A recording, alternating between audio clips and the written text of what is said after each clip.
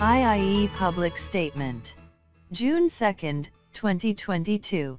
In the face of increased social media wranglings and the attendant risk of a distorted perspective, we wish to place the focus on what our Board of Governors jury in 2021 has committed itself to in bringing, viz. 1.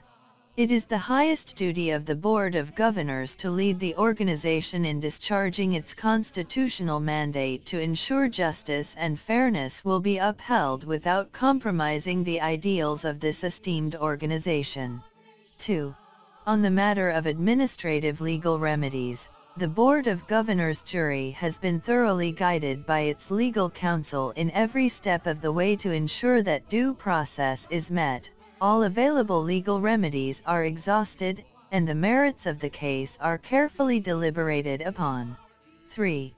Despite the undue pressure to the Board of Jury, there being confidentiality and sanctity of deciding, this case has been attacked and gravely compromised via social media, even to the point of dragging the PRC. We chose to power through and soldier on to ensure we will commit to our duty in dispensing justice and fairness. 4.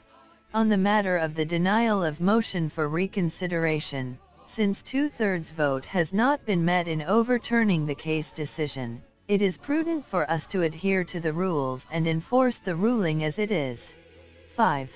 Regarding amicable settlement, despite our consistent efforts to have this settled, it is quite unfortunate that we can no longer restore its cordial and professional relations.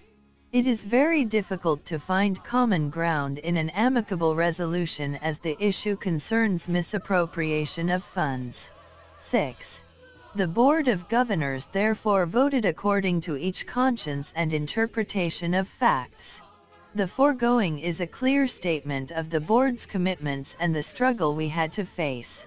Any criticism of deficiency in our efforts and its results which is not in conformity with the above statement, or which is premature in point of time, is unjustified and aims to destroy the very core of the organization. If anything was learned from this case, it is that there is no bed of roses to serve justice to all. One must look beyond personalities and ties, one must persevere and rise above adversities, in order to give everyone their due. In this most trying time of IIE on its road to recovery, I hope we will finally reconcile, make amends, and recommit ourselves to serve with utmost integrity and protect the organization at all costs. We ask for fortitude against these temporary difficulties as well as understanding and sobriety from our general membership that we shall rise above from this and upheld the integrity, dignity, and honor of our profession and this beloved organization. IIE as an organization will not resort to any publicity stints and does not conform to use the same.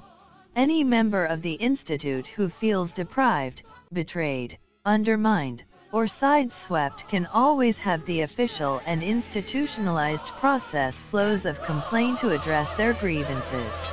Yours in the service of IIE. Board of Governors 2022. No one else can substitute. There's only one.